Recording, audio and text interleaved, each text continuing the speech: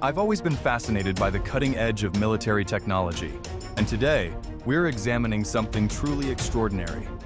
The hypersonic glide missile isn't just another weapon, it's a nightmare for even the best defense systems. Traveling at speeds exceeding Mach 10 over 12,000 kilometers per hour, these missiles are redefining aerial warfare. They fly low, maneuver mid-air, and avoid traditional radar locks, making them virtually impossible to intercept. What sets these missiles apart is their unparalleled combination of speed and agility.